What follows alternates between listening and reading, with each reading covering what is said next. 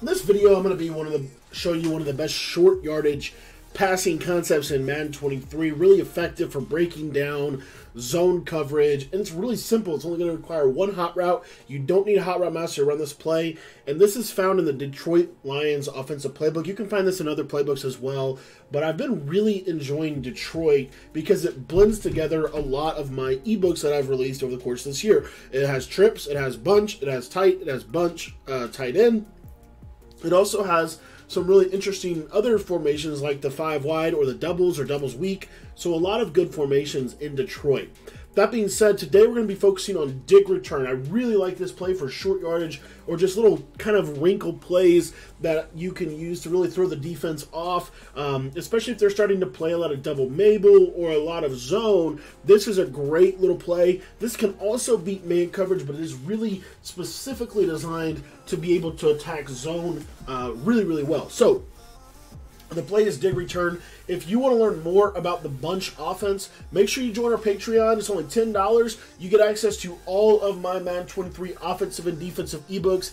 As of today, we have 18 offensive and defensive ebooks available, and we're going to be releasing a brand new defense this week that I'm actually really excited about, and we'll talk more about that in the future videos. But make sure you're in the Patreon. You get everything for $10. I think it's a great deal. So if you want to sign up, the link's in the description. Let's get into dig return here and break this down. So this is only going to require one hot route for you. All you have to do is put this receiver on the left side on a smoke screen. Your first read is to this quick flat. If you can throw this flat, throw it. Dig return, not every flat is created equal in bunch. And if you look at this dig return flat route, he runs it really fast. So they have to play hard flats to be able to defend it. Let me give you an example. I'm going to jump into cover 3. You'll see it a little bit more in this example. But you'll see how these purples, they just don't really play it instantly. So I can throw that and get a couple quick yards. If you're a good bunch player, you want to be taking your flats whenever possible. So, that's where we're going to start with this play. If you can throw this out here, throw it and take your quick yards. Now, what's going to happen is they're going to have to, even if they don't play hard flats, they're going to have some kind of flat protection, right? And what that's going to do is it's going to leave this little whip route open right in that little pocket. And it's really hard to put a zone there that's going to be effective, especially with everything else we can do from bunch. We can attack them, with the quarter route game. We can attack with the wheels. There's a lot of things we can do with this formation, right? So this little play right here is such a natty little kind of pesty play that is going to frustrate your opponent because they're going to be trying to stop everything else you can do from bunch. And then you're going to hit them with this little, whip route that is super, super hard to defend.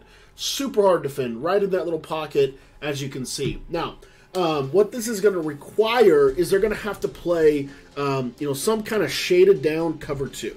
So if they play shaded underneath cover 2, if you watch here, this whip route will get defended. But now we've got this high-low on the left side as a really good and valuable check down. So this high-low on the left side, I think, is super underrated in this concept because this in route is pretty good against man coverage, and it also is going to perfectly space your routes to where it's hard for these deep blues to defend them. If you take a look here, I'll show you. I'll jump into a cover 3, and we're actually going to run a hard flat at cover 3, and we'll show you the shaded down yellow zones as well with this. But what you'll see with this is you see the whip route take away. That outside third does not play the in route. Now, I'm going to show you what happens if I put him on even a hot route master's little sharp cutting post route or any kind of crossing route. This third is going to play it because it's a little bit more vertical. So you'll see right here, if I try to throw that, I'm throwing that right into a defender where it's probably going to be intercepted.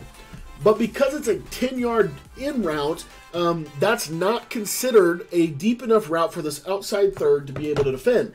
So we basically perfectly space the underneath pieces of this defense. And you see here, I can freeform that down and outside, and that outside third does not play the ball. So this is what makes this so effective against man coverage, in my opinion, or against zone coverage, in my opinion. Now, the rest of this piece here, we're going to show you some man. So if they do want to play man coverage on you with this play, If you take a look here, this in route is really, really good. It's just pretty simple, but it is very effective. So please don't sleep on the fact that your in route is a great read against man-to-man. And then the last read, and we're actually seeing a significant increase in this kind of coverage where they're not pressing. If they don't press this whip route, you're going to see here that it will roast man coverage as well. Now, if they do press this whip route, EA did patch this and made it a little bit more effective against man. So we'll show you that real quick here. You'll take a look here at this whip route. You see here that he'll get a little bit of more leverage. He doesn't get as deep, unfortunately, but if you have short and elite, I will say this is pretty good. Another thing you can do is if you know it's man coverage, you could check into another play, or you could just motion snap him a step or two. Now he's unbumpable, and his route will get open just like that, okay? So, you know, honestly, against press man, this is not the best call, but if they're playing off coverage man, this is one of the best man beaters in the game because this little whip route is so effective. It's one of the few routes that really roasts. Look at how just he cooked that off coverage. So if they're not pressing you, this could be a really good man beater for you. If they are pressing you, then what I would recommend you do, you know, if you really want to run this play against man-to-man and they are going to press you, go ahead and C-route that solo receiver as your only hot route. So you get the ball out quick to your tight end. There's going to be that natural pick just right there that we showed you. And then also your C route is always something that you can kind of rely upon in this formation against man-to-man. So you see here, we're just going to high ball up and outside, and we get that nice little catch against man coverage.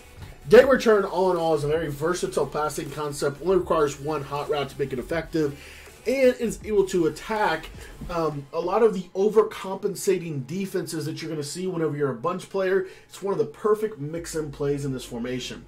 Now, if you want to get my entire Gun Bunch offensive ebook, make sure that you join our Patreon. It's only $10, and you'll get access to all of our ebooks as well over there, including any new ebooks that we release. And as we said, we've got another ebook we're going to be dropping this week for you guys in the Patreon. So make sure you're in there. Like I said, only $10 gets access to everything. If you want to sign up, head down to the description and click the link down below.